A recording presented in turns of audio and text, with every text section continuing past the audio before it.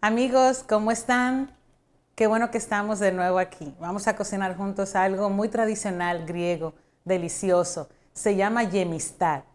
Muy bien, aquí tenemos todos nuestros ingredientes. En la cacerola tenemos lo que son 4 tomates, 3 ajíes, tengo una papa, también los ingredientes, una cebolla completa, 3 dientes de ajo, puerro picadito, aceite de oliva, una cucharada de azúcar granulada, 500 gramos de arroz, un caldo de pollo, 50 mililitros de vino, 700 gramos de carne molida, en este caso tengo de res, 450 gramos de agua, sal y pimienta, una ramita de eneldo, medio manojo de perejil, medio manojo de menta y medio manojo de albahaca. Vamos a comenzar.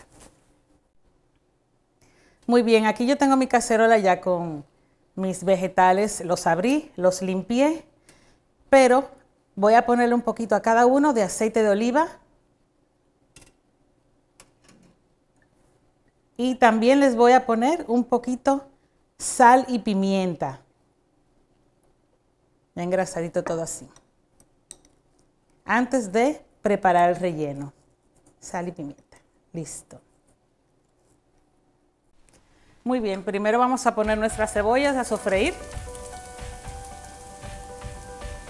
junto con nuestro puerro.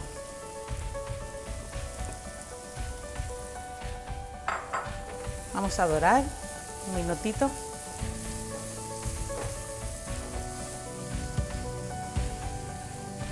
Muy bien.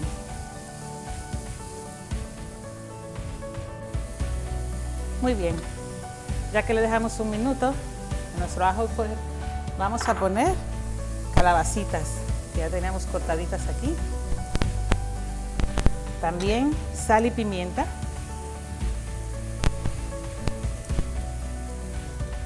Perfecto. Vamos a mover bien. Igual vamos a darle unos 4 minutos y seguimos. Ok, ya que le dimos nuestros 4 minutos para que doraran un poco nuestros vegetales, vamos a poner ajo y la pasta de tomate que tenemos aquí. Vamos a dorarla un poco. Igual, solamente le damos unos segundos que se incorpore todo.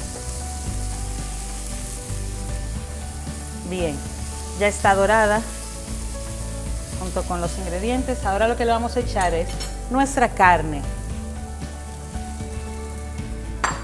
y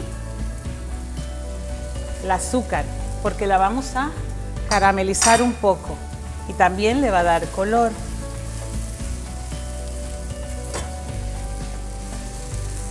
Vamos a dorarla un poco también.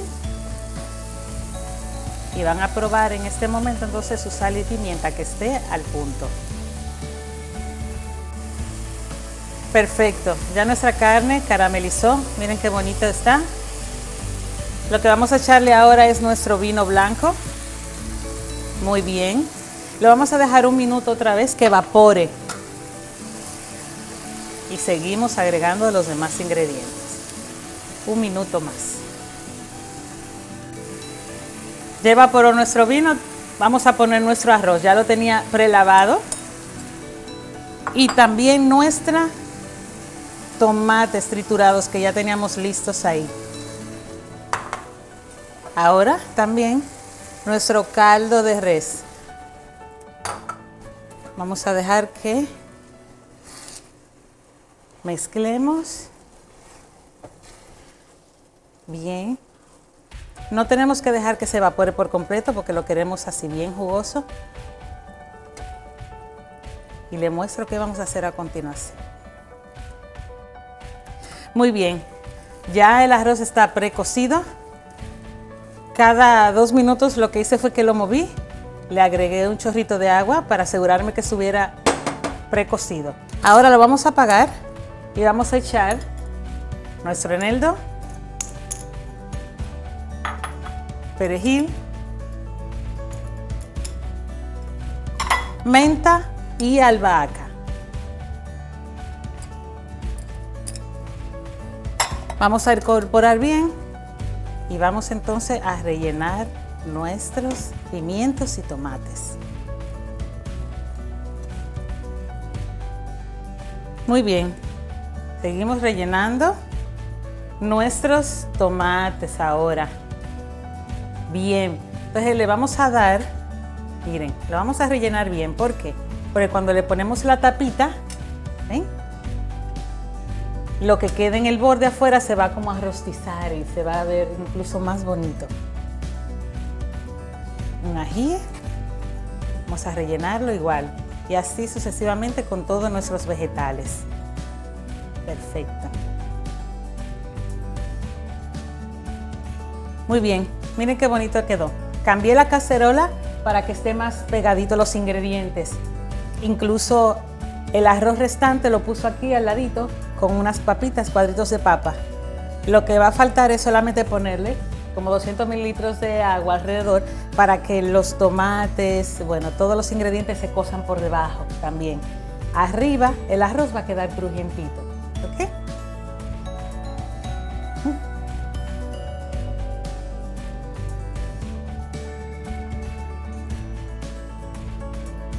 Muy bien. Muy bien. Lo único que vamos a hacer es ahora echarle un poco de aceite de oliva por arriba. Excelente. Sal y pimienta. Ese es en el top solamente. Igual lo vamos a cubrir con papel de aluminio y lo vamos a poner en el horno que ya está precalentado. Vamos a dejarle 180 grados. Lo vamos a cubrir con papel de aluminio por 1 hora. A la hora van a descubrirlo y ya aproximadamente 25 minutos más lo dejan solamente para que se doren. ¿Sí? Vamos al horno.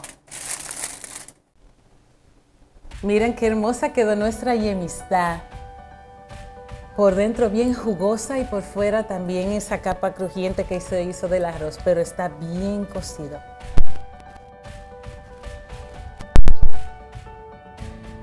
Bueno amigos, a mí me encantó esa preparación hoy de la Gemista. Yo espero que cuando la hagan la disfruten así como yo. La receta completa va a estar en la descripción del video abajo. Vayan a comprar sus vegetales y hagan su Gemista y me dicen cómo le quedó. Adiós.